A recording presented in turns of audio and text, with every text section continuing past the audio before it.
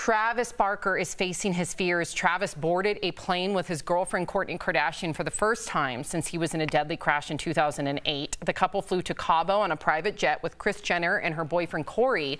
Back in 2008, 4 people were killed and Travis ended up with third-degree burns over half his body when the jet crashed shortly after takeoff. Also, his buddy's name is escaping me. If someone could tell me. DJ AM? Yeah, thank you. Was that it? Yeah. How did I get that far? That was very fast. He was a very well-liked, talented, young artist that we would have hoped to see a lot more from, and his life was taken from him way too soon. That was Travis Barker's best friend, so not only was he in this accident, not only was he in the hospital for a long time. You guys remember how long Travis Barker was in the hospital, but still to this day he's mourning his best friend who died right next to him. So I can't imagine. What did you think about him, like, trying to overcome his fears? Wasn't he in another plane crash? Didn't he have 2, if I'm not mistaken? That I did not know. Our producers could look into that. Kelly's on it right now. Yeah, I thought he was in another plane crash, to be honest with you. And if I was in one plane crash, I don't know if I'd ever be able to fly again without like some sort of medication. And just so you know, when there's trauma like that, every sound the plane makes, he's back that day. Every smell, he's back. If something's burning, he's back.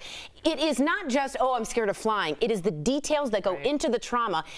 He fell from the ground. That doesn't leave you. This is a big deal. Sky, what did I say? From the ground? Yeah. You ruined my moment. Well, it was kind of ruined when you fall from the ground. So it was one plane crash, but it's a plane. Was it just one? Yes. Why do I feel like he's in another accident? All right, my bad. It's an accident that has haunted him for a very long time. Do you think they should have done this? I don't know if this But people need to get over that fear for closure. I guess, but you could also double down on the trauma. I mean, I saw the picture of him sitting on the jetway on the plane, just clearly trying to gather himself. Some people do need to do the thing to get over their fear. Exposure therapy. Right, but some people, it just traumatizes them worse. So, I mean, shout out to him for 1 to 10. Like, where are you feeling? If you're at an 11 and you can't go there, perhaps not the best time to do an exposure therapy. Yeah. I have a correction. This is really important about DJ AM. So it was a lesser-known friend that died in that plane crash. Now, DJ AM did end up dying a year later of drug overdose. So for me, 2008, 2009, I combined them, but I just want to clarify that. That is very important. So he did lose his best friend a year later, but he also did lose a friend that died next to him on that plane crash. Yeah. So that was a year. Terrible time. A really horrific year. And I can only imagine, did DJ AM die of a drug overdose because he was dependent on medicine from being treated also? I don't know.